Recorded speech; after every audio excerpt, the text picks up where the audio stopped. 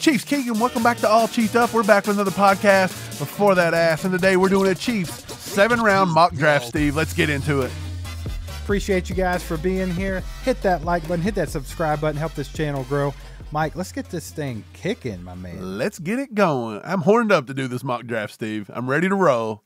All right, let's roll. I'm getting it started right now. Let's go. This is PFF, everybody, ladies and gentlemen. So PFF rankings, not the biggest with PFF rankings. We'll have that beef when it comes. But, Steve, here we go, baby. We're picking number 32, and it looks like Tyler Guyton, Tyler Nubbin. So a couple Tylers just come off the board. Tyler. Hey, there's some intriguing picks here, though. Is there another Tyler on the board for us to take, Steve? I don't see one, but there are some intriguing picks, Mike. I'll just throw it right out there. We don't even have to talk about the J.J. McCarthy's and all of them. No. Enos Rakestraw, not a fan of taking a cornerback this early. Right. Ladd McConkey, he looks a little intriguing to me. I do like what Ladd McConkey does. I think he's a solid wide receiver. I think he's very fast. He's a smart route runner. He reminds me a lot of Cooper Kupp. Right. And that would be a monster thing to have in KC. Other than him, the guys that are sticking out to me early, Mike, you know I'm a Keon Coleman fan. Right. I don't think Adonai Mitchell is for me at this juncture in the draft. Steve, you're not a big AD fan, huh? I think he's a good receiver, but if I was going with a Texas receiver, I'd wait and take Worthy, in my opinion. And then TJ Tampa, the cornerback there, I like him. Steve, you pick it. I'll give you the first pick. You can have it. I think we should please the people. We should give them the wide receiver. Look, man, I think I want to take Keon Coleman here because that's my favorite. Okay. But Ladd doesn't fall this far very often.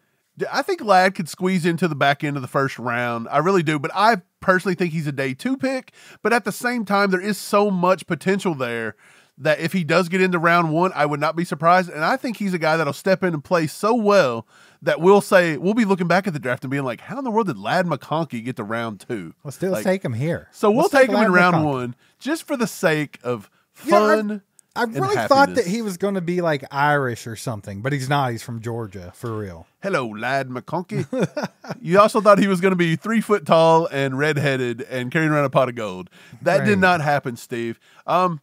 Looking at the board, man, we need some defensive help on the line. So the Chris Jenkins, kind of intriguing pick. His dad was also an NFL player.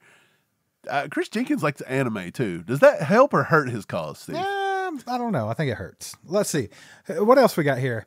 So defensive inside, like the interior or the edge, like either one is going to be something the Chiefs will be looking at. We already took care of the wide receiver thing, so Tez Walker and all of them, we're going to throw them out. Xavier Legette, I see him on the board. Right, but we're not worried about them. We got Ladd McConkey. So what are you looking at here? Do you want to go defensive line or do you want to look at a tackle here? Because a lot of people like this guy from Yale, and I've seen a lot of people that like Blake Fisher from Notre Dame. What are you thinking on that? Right. They're both solid. I don't know if they're day 2 picks. I really like the Malachi Corley pick here, but we're not going to double dip that. I really like Brandon Dorlus, the one you just passed up from Oregon. I think he is a Swiss Army knife of the defense. I think he can play interior. I think he can play outside at a 5 technique. He may be able to play a 7 technique. I think he goes up and down the line. He's not fully a Chris Jones kind of guy, but he's in the vein of Chris Jones, and so I like the pick here. All right, well, I'm taking him, Mike, so tell us why that you like him. I think he's versatile. I think he's quick off the ball. They had him play some inside. They had him kicked out to the outside. He produces pretty well on both of them. I don't think there's a problem with Brandon Dorlus. I like his athleticism. I think he tests well. Depending on what he does in his pro day, I think it's very solid that he will be a round 2 pick and at worst a day 3 pick. But we're picking so late at the end of day 2, that's basically a day 3 pick. Absolutely. So far, what we've accomplished here is getting a wide receiver and a defensive interior player, both big needs for the Chiefs, right? Well, so interior and outside. He can play all of the offense or defensive line, which is what Spags loves. That's what Spags likes. So far, man, this draft's going pretty freaking well for us. So let's just keep on digging, baby. Hey, guys, if you didn't know by now, we partnered up with our friends over at FOCO. We're bringing you all kinds of Chiefs merchandise. Use our code CHIEFEDUP10 and get your Super Bowl champions back-to-back merchandise. We've got bobbleheads with Mahomes, Kelsey, Chris Jones. We even got KC Wolf. We've got plenty of others over there. You can go check them out. Plus, they sell tumblers. They sell gnomes. They sell wristbands, Steve. Look at that one. But yeah, they've got everything. Check the description. Hit up our link. Let them know All Chiefed Up sent you. And grab yourself something commemorative from FOCO. Let's see what we got here in the round 3. It's looking like Jalen Wright's at the top of the board. He just ran very well at the he just chunked off a 4.38, I believe, or 4.36. It was way up there, man. That's nice. That's nice. We also got the Utah safety here, Sione Vaki. We got Michael Hall Jr., Bucky Irving still on the board. I'm loving him at halfback. It's funny because my favorite 2 halfbacks of this draft are probably Bucky Irving, Ray Davis. Yeah, they're putting a lot of halfbacks here in the top 100. I just don't think halfback's a premium like that. Do you? I don't either. I think there's enough of the guys out there. Michael Hall Jr., love him at defensive tackle. He's more of an undersized guy, more in the vein of like Kalijah Cansey was last season, but he's a weapon. He's a force. Right. He can get after the passer. But we also just drafted Dorless. So right. So what are we thinking here, Mike? It's too early for halfback. It really is. I think you look at another big inside defensive run stopper kind of guy. I think I like Dominic Pooney right there. That would be a tackle guard swing. We're not going to have Allegretti back. I honestly like the Pooney pick right here if that's what they're going to do. I also like Leonard Taylor right there. I think round 3 is a good spot for Leonard Taylor. He's a big run stuffer and a guy that can get after the QB there, another defensive player. But I would probably go Dominic Pooney here. I'm sure we got some Kansas Jayhawk fans that watch. Absolutely, yeah. I agree with the Dominic Pooney pick. I think that the Chiefs are going to need offensive line depth. You got Allegretti that's going to probably be out the door because by all means, he's a starter in this league. Yeah. Allegretti was an absolute monster. He said he wants to go somewhere, Steve, where he gets a chance to start, and I think he's earned it. We can't ask him to keep just He's staying definitely here. Earned it. And then our boy Darian Kennard, he obviously went on to Philadelphia to see if he could actually get some playing time there because we hadn't utilized him yet. So we're going to need depth at the offensive line position, and Dominic Pooney, I think, would be an excellent pick in the 3rd round to do that. He would definitely do the job. So here we are in the 4th round, Mike. We got Ben Sinnott. I took him in one of my earlier mock drafts at tight end. I like Ben Sinnott. He actually done well at the combine as well. Yeah, he's a great receiving tight end in the vein of Kelsey. I mean, obviously he's not on that level, but that's the type of guy that he is, even a similar size and build. So I do like that pick. Right. If we're going to start looking, maybe stay on the defensive theme because we already got the interior player. Why don't we look at the edges here? Yeah, maybe an edge here. Let's look at edge really quickly. But I do think tight end is in play right here. We've not taken a tight end yet. I'm sure Theo Johnson would be off the board. He's probably more the round 2 pick. Grayson Murphy's not bad. Xavier, if I took any of these, it'd probably be Grayson Murphy from UCLA. Although I'm not super impressed with him, to be honest. I don't think he sets the edge. I'm not sold on a defensive edge or an edge rusher right here because I don't like what the value is on the board. So let's take a look at tight ends. You still got Ben Sinnott.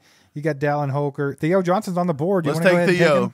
Theo, 1,000%. Theo is a round 2 pick. I think he just run a perfect combine. He has an RAS score of, it almost touched 10. They moved it down to like a 9.9. He is the number 1 tight end to ever test all the way over thousands of tight ends. He has the best testing numbers. The dude is quick. He's agile. Now, the production at Penn State wasn't great. He only had like 400 receiving yards, but he had 7 touchdowns, which means in the red zone, he is a threat. And I think if you get him under an Andy Reid offense, they'll find a way to use that big guy. And with him and Travis Kelce, that could be a lethal combo. I love the Theo Johnson pick, Steve. Absolutely. So in my earlier mock draft, I did take Ben Sinnott over him.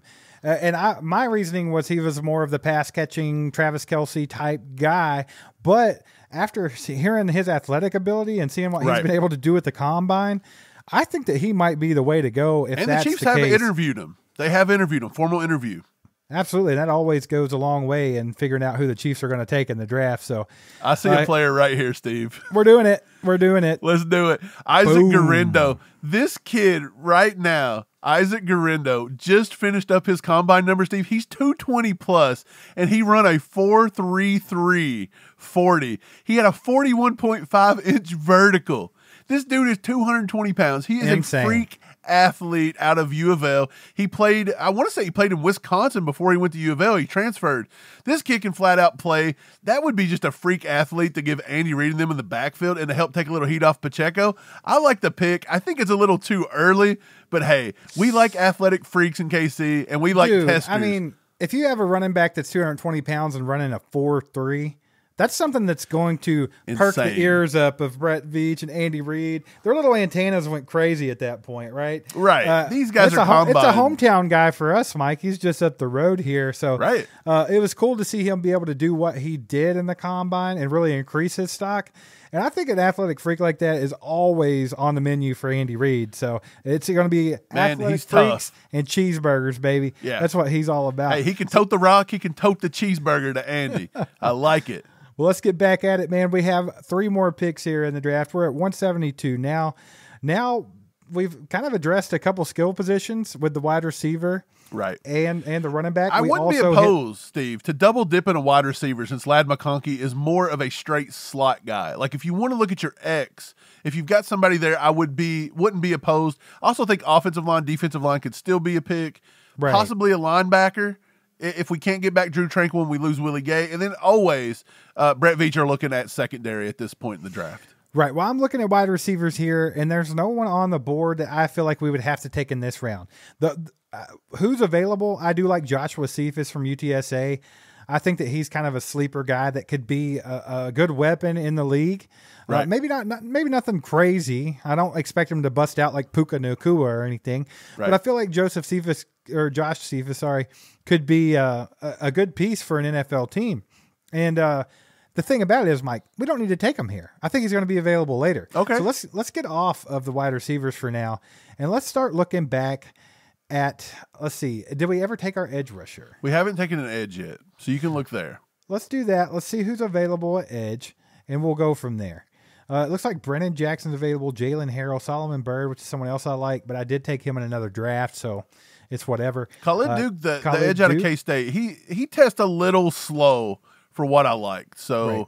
And then we got our hometown guy, JJ Weaver, as well. But Khalid Duke, man, I think we've hit our max on Kansas State edge rushers for a couple years. Possibly. Right? I think the name that stuck out to me right there was Cedric Johnson from Mississippi.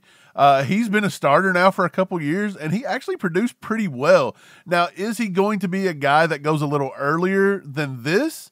No, I think this is about the wheelhouse for Cedric Johnson. Is he a guy that could fit in this system flawlessly? That remains to be seen. Absolutely. So just kind of scanning it here, making sure we're not missing anybody that we should be. I see some good names. We already took care of halfback, so Cody Schrader's out the door. You said, was it Jordan Jefferson that you liked from LSU? Yeah, he did pretty solid. I want to say at the Shrine Bowl or the Senior Bowl one. I think it was the Shrine. But he actually played enough that we went back and looked. I love Roger Rosengarten. Again, absolutely, PFF baby. has him ranked too low. Roger Rosengarten, Steve, if you just watch the national championship game, you say he sucks, but you can't just watch one game. He's the reason Michael Penix done so well there and why Roma Dunze put up all the numbers.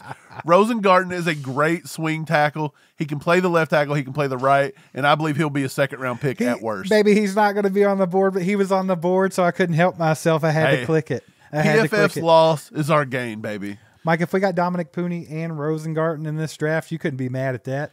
No, I would go ahead and let's celebrate. I'll have another celebration for just those 2 picks. But Steve, I think we got to address some defensive line here or some secondary. We've only got 2 picks left, and again, I would still be open to maybe getting a taller X wide receiver if you could. But the way we drafted Ladd here, we're saying that the Chiefs may have taken care of the X position in free agency.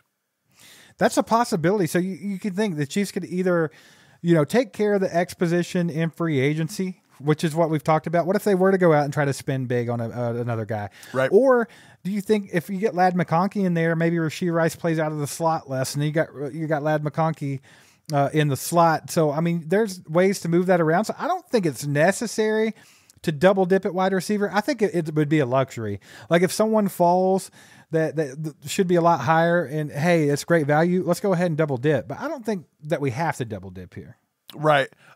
Steve, I was just looking. Ladd McConkey actually just ran a 4.4 flat. Let's go, baby. Combine. I thought he was going to be able to get into the 4.3s. I really did, but he didn't. 4.4, 4.38's no Do you know who bro. did get into the 4.3s, Steve? Xavier Leggett ran a 4.39, but the fastest one of everybody was not Xavier Worthy so far. I don't think Xavier Worthy's ran just yet. but his Texas counterpart, A.D. Mitchell, has put up an official 4.34. A.D. Mitchell has ran a 4.34. Well, I guess I have to throw my preconceived notions about Adonai Mitchell out.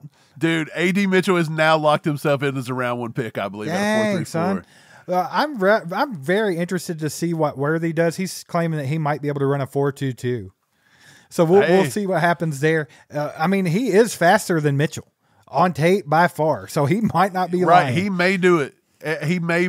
Dude, Texas has had a heck of a group of guys coming out. They are doing what Georgia usually does. Absolutely, man. I'm also interested in Keon Coleman. I think if that kid can run very fast, if he can put up towards a 4.4 flat like Ladd McConkey, he's going to be earlier pick. Right. Because he's got all the tools. Has he ran yet? No, he has not. He's not ran. Keon Coleman has ran. He has knocked himself completely out of the first round.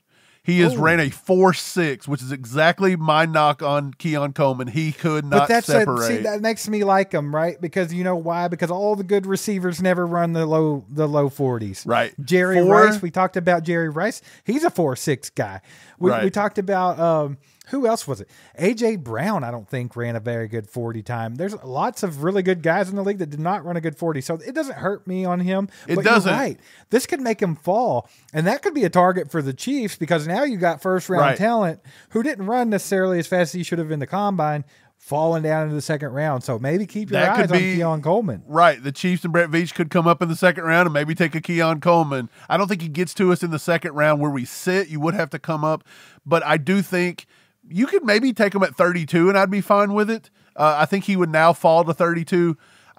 He's going to have a heck of a pro day. He may run at his pro day and up that 4.6. There may be something wrong with that. But the one other player that I kind of wanted to shout out was Troy Franklin. Everybody loves him. He actually ran a 4.41. So he's actually behind right now 5 other players: Xavier Legette, Anthony Gold from Oregon State, Ladd McConkey from Georgia, Jacob Cowing from Arizona, and of course A.D. Mitchell at that 4.34. So absolutely. Hey, we have to get off the combine, baby. It's a video for a whole different day. Let's baby. knock these last two picks out. Let's get back to this 2 picks. We're at pick 210 now, Mike. Seeing what's on the board, I think we should just start taking best value that we see. Right. So we just have 2 more picks here. So what are you seeing here? Anybody sticking off jumping off the page at you? Who would you be taking at this juncture at 210? Right. I see Frank Gore Jr. We already assessed the I do like Frank Gore position. Jr., but we already took care of that. Right. I would keep scrolling. I'm not seeing anybody that I absolutely love right here, but we do know how PFF ranks, so you may end up scrolling across somebody that diamond is in the rough down here. Yeah, you may scroll across a round 1 talent here pretty soon. Who knows?